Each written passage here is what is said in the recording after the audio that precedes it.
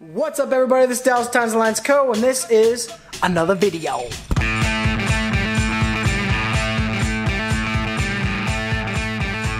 Okay, everybody, welcome to another Tines and Lines Tuesday, and today's a special one because we are going over everything I got going on here. First, I would like to say, excuse me for being so damper, but I have a special event that I'm going to right after I film this, and which requires me not to wear a hat, so I have to comb my hair and wear a button up, and unfortunately, not yet, Tines and Line doesn't have any button ups, but I'm sure we will, some flannels at least.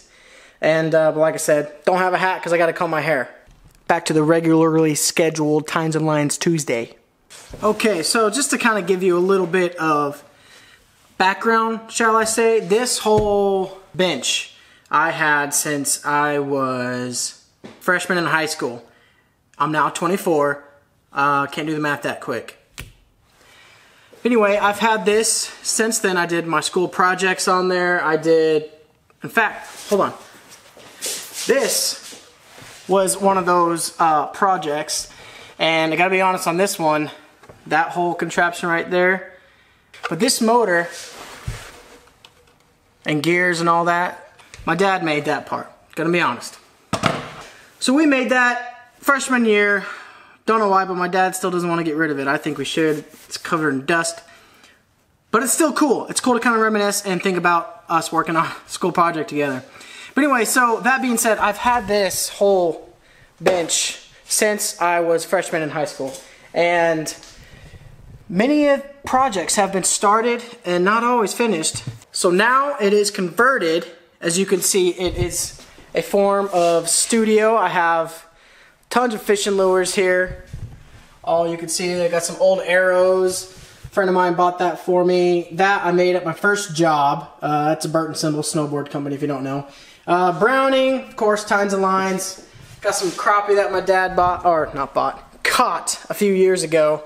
Glance of what I got going on here. I still use it as a workshop. I got my old toolbox and all my electrical tools there. And this here, this is kind of workspace studio. I don't know all these terminologies, guys, but I'll sit here.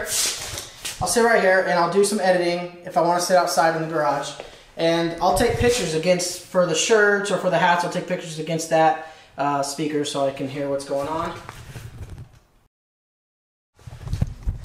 Bow case, fishing rods, those are mostly ocean. Here's all the freshwater stuff. If you'll notice, all of these designs, drawings, spray paint, all this stuff, graffiti, whatever.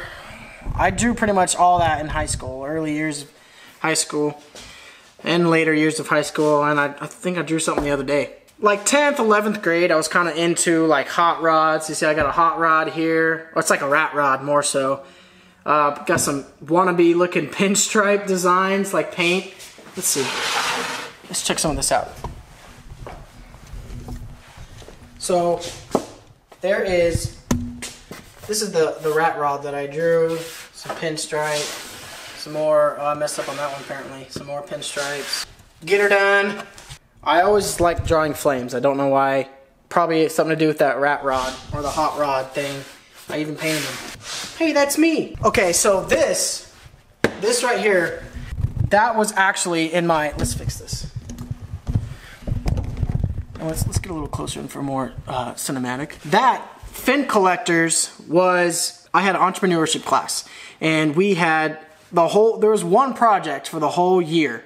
Started day one, ended a couple weeks before last day of school, whatever, and we had to come up with a company, and we had to build a business plan portfolio for this company. And the company I created was Fin Collectors. It was a tackle shop. I was really into deep sea fishing, so it was based in San Diego, and it was just an average tackle shop, you know, with rods and everything.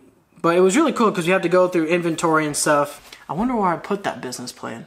That kind of sparked the whole idea for Tines and Lines. A few years later, graduated 2012, 2015. I had a bull tag and a deer tag. My buddy Jordan, you've seen on the vlog, he had an antelope tag bull tag. We actually had the same bull tag. I think he had a deer tag also, but didn't go on it because of the antelope tag. Something like that. And that year is the year we created Tines and Lines, the Instagram page. So I knew I wanted tines, because antlers, tines, I knew I wanted tines. And I was like, dude, the only thing I could think of is fin or scale because of the tackle shop or whatever that I had created in high school. You know, tines obviously for antlered, for hunting subjects, and then I wanted something for the subject of fishing. I was just like fins, scales, tines and fins, tines and scales. That doesn't sound right, dude. What should we do? And he's like, bro, Tines and Lines. So ever since then, Tines and Lines, that's what it was. And then almost the exact year later, I took the Tines and Lines Instagram and made Tines and Lines Co., the clothing brand. So anyway, backstory of all that stuff. We can go into more of that another time. Ooh, let's get back out. Oh, whoa, not that close. Oh, Jesus. Help us, Lord. This is where all the Tines and Lines inventory is. We got some back over there, too. So that being said, I got stuff everywhere here. It's clean and organized, but it's still not enough. That will wrap up today's Tines and Lines Tuesday episode. I hope you enjoyed it. Let me know what you thought. If you guys have any workbenches like this or have a specific spot where you put all your hunting and fishing stuff, let me know. That'd be cool. Send pictures or something, because that's cool to see people's own organization ways and style of what people do with their garage. So that all being said, this is Dallas Tines and Lines Co., and you just watched another Tines and Lines Co. video. So I guess all there is now to do is cue the workshop / studio B-roll.